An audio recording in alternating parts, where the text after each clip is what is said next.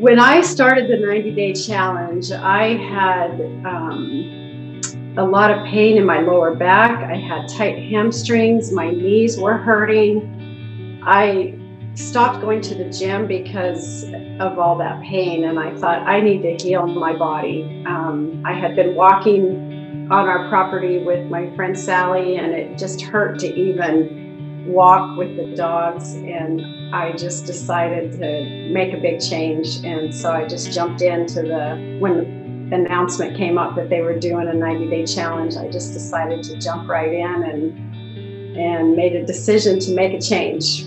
I was tired of feeling that way. The significant improvements that I had during the 90-day challenge were freedom of movement was the big overall thing. I felt much freer in my body. My tissue felt more supple. I was able to move it. I was able to stretch. It didn't hurt to get up and move from a sitting position to a standing position. I noticed a big change in my jawline and my chin, and just the way the skin just ripples when you move it like that. And you don't usually think about working your chin when you go to the gym or your scalp, but I had some big significant changes in those areas as well, because block therapy, you just literally work from head to toe.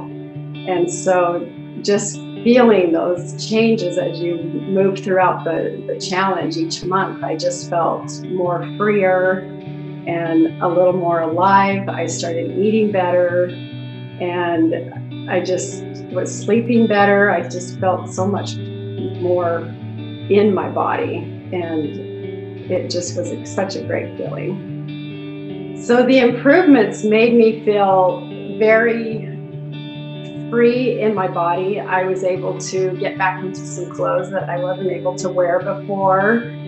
I could go on walks and not feel that tight and just that tension that you would feel in your body when you weren't moving as freely.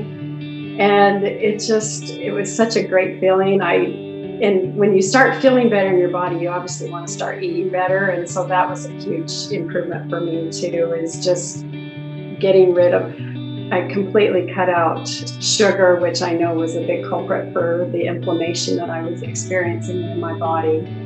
And when you start dropping the weight just by doing block therapy, it's a pretty exciting feeling. If I had not found block therapy, I would be on a path that would not be very comfortable. I would still be in pain. I would be tight, stiff, sore, just frustrated.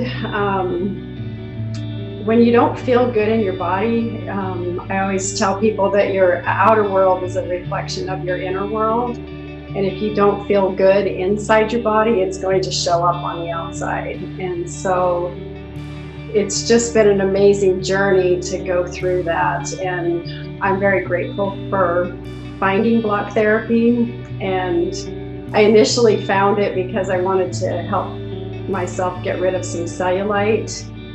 But after doing the 90-day challenge, I realized how much more that there is to block therapy. And it really took a deep dive in healing my body and releasing that tight tension. This is the best gift that you can give yourself. It's an inexpensive ticket to good health.